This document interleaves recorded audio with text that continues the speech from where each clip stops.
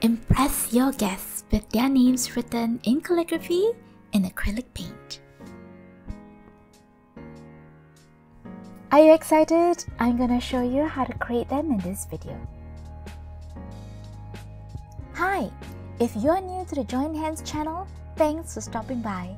I love showing you how to create handmade items that bring joy from your hands to your heart. This is the last of a 3-part series on using different ways to create calligraphy on tile. My previous videos, which I'll link here, are on using a pen marker, that's the easiest way, or using a gold liquid leaf. If you're interested in tutorials just like this, make sure to like, subscribe, and hit that bell. We have to start with the preparation in choosing our tiles, but I covered that in the first part and I'll link that video here. Now let's get started on today's video. If I need colored inks, I will use either acrylic or gouache. So let's say I need to use yellow, so I will take either the yellow acrylic ink, and it's okay to buy a whole set for me because I feel acrylic inks are quite cost effective. On the other hand, gouache, I do find that this particular bench maker is pretty expensive in Singapore. It costs, I think, about 13 Singapore dollars. And I did try more generic brands before, but I do find that the quality of the pigment is not so good, and the gouache just doesn't look as opaque on a dark background as much as the schminker does. So what I do to reduce cost, because I already have a lot of pigments, if I need yellow, for example, I will mix the white with this yellow oxide pigment powder with titanium dioxide to get a bright yellow, and also some water. So when do you use gouache and when do you use acrylic? If you're using acrylic, when your ink is dry, it is going to be waterproof. For gouache, however, your ink is not going to be waterproof and it's easily removable with water. So it depends on what you need. Waterproof, go with acrylic. If you don't need it to be waterproof and you want it to be easily removed after the event so that you can reuse your tile or your agate or whatever items that you put your calligraphy on, then I'll suggest you to go with gouache.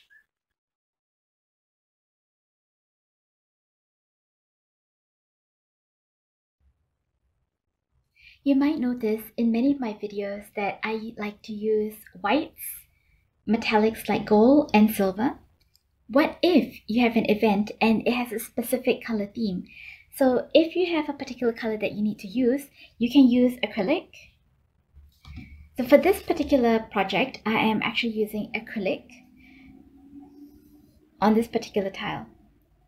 So what I have done here is to have my white and my blue, and I put it into this particular container just to test out the color, and I'll show you how it looks like.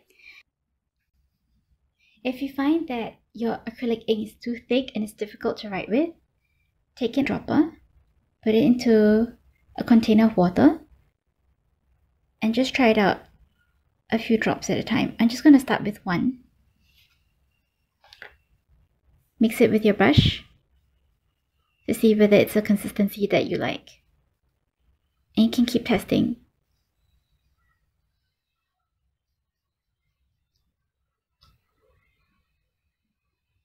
Okay, let's write with this ink. Okay, we're gonna start writing our calligraphy using acrylic paint. So what you need to prepare is your brush, your pen nib, and I've decided to use the Brow 66 EF, of course your tile, and amount of acrylic paint that is diluted to the consistency of heavy cream so it's easier to write with. So let's get started. Mix your paint well. So this is how the consistency looks like. And then coat the back of your nib.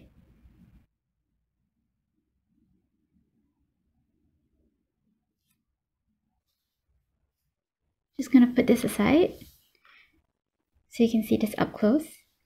So this tile is already quite inclined, so it makes it easier for me to write. So I need to write the name Gareth. There you go.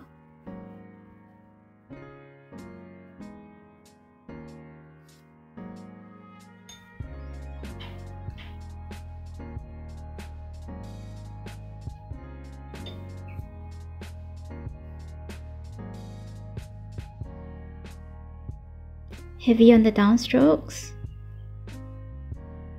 lighter on the upstroke.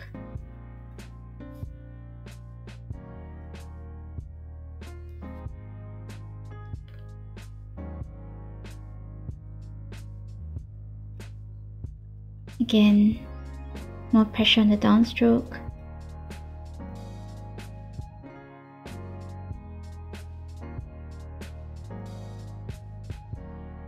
A bit of pulling.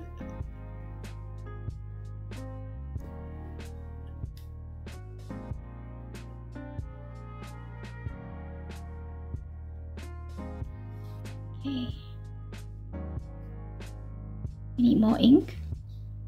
So coat the back of your nib again. And sometimes I find that for me it helps if I just dip the tip in the ink.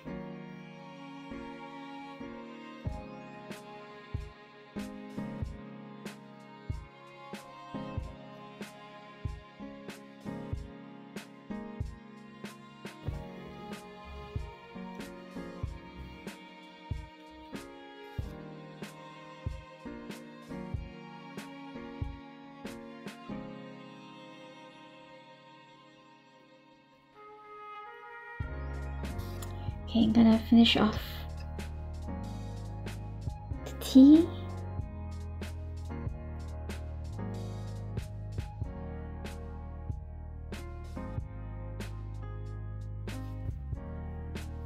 Okay, so I'm gonna show you what it looks like when it's dry. It's really nice because there is a raised quality to this particular ink, and it is also quite opaque.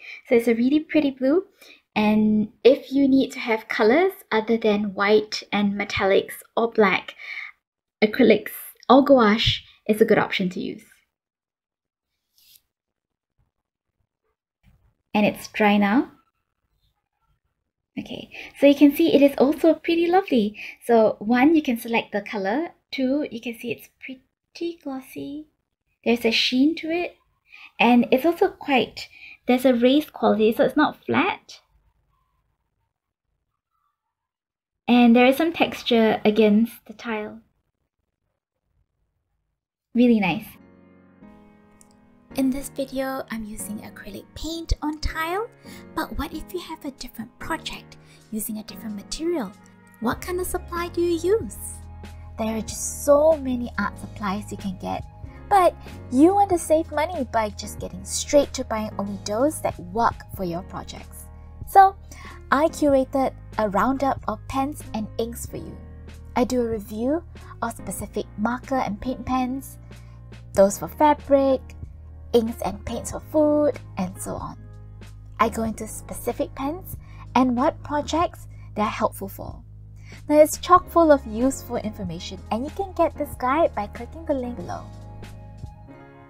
I've also worked with pen marker and the liquid gold leaf in previous videos in this series.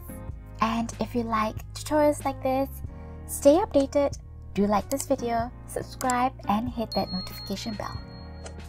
Was there a dinner party or a wedding event that you will always remember? What color theme did they use? Do share in the comments down below. Have fun creating!